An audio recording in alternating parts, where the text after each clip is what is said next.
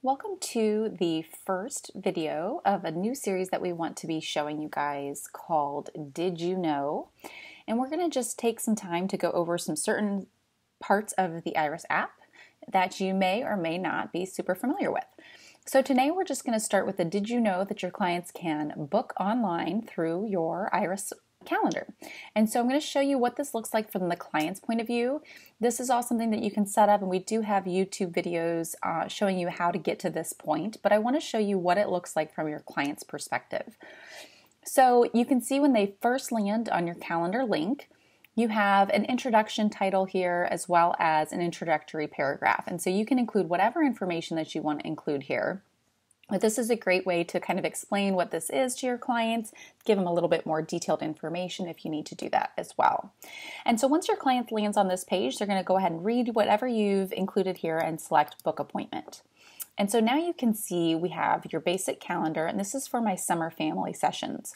What I really love about this particular design that we've done is that your clients can easily see the steps that are required in order to get to the confirmation.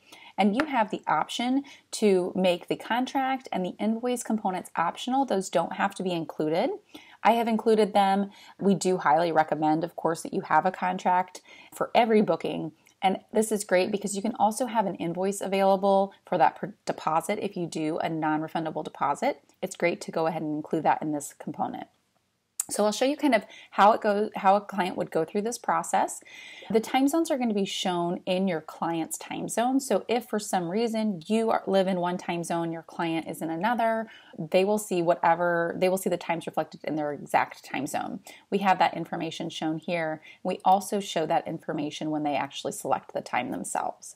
So you can see they're able to kind of click over on a particular date, see the times that you have available, and once they've chosen a particular time zone, it's going to get highlighted, or a particular time, it will get highlighted, and then they'll see down here at the bottom what they have selected, again, shown in their time zone. When they hit continue, they will be prompted to input their information. I do want to point out that we have a timer here at the bottom. So when someone has selected a time, they will have this time slot reserved for them for 15 minutes. And we do this so that when someone selects time and continues to that second step here of inputting their information, nobody else can reserve that time as they're finishing this process. If somebody gets to this stage or even one of these other stages before they get to the confirmation page, if this timer runs out before they've completed the entire process, after 15 minutes, that time will become available again on your calendar. We put this in place to prevent any double booking problems.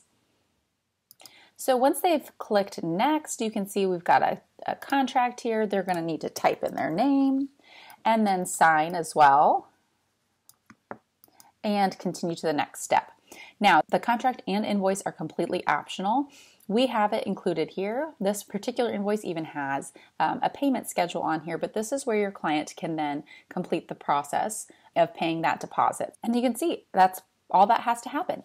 Now that this payment has been received, we've completed all of these steps within the process, your client is now confirmed. You will get an email confirmation that someone has booked with you.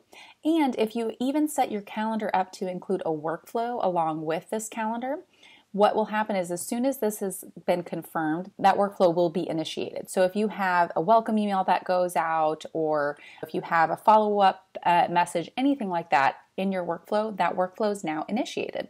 And then the best part here is that your clients are able to immediately add this to one of their calendars, which is a great way for them to make sure that they don't miss it and they've got that information secured. So again, this is our online booking process from the client's perspective. If you haven't had an opportunity to try this out, please shoot us a message. Use the little icon in the bottom right-hand corner to reach our support team, and we would be happy to help you get this set up.